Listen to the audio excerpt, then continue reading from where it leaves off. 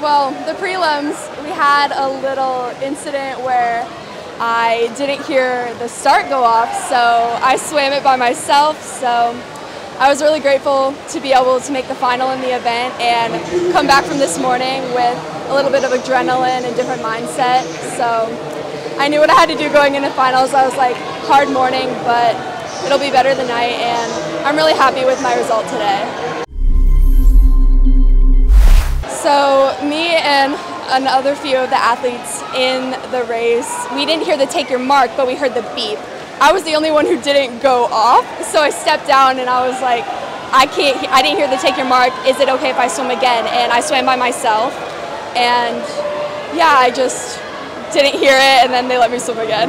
I was a little overwhelmed, but my teammates really helped calm me down, and everyone reassured me that I was allowed to swim again. So I went to the warm down pool, just got ready. I knew I was going to swim in 20 minutes, and then I had this whole crowd cheering for me, and it made me feel really motivated to hit my time and make the final.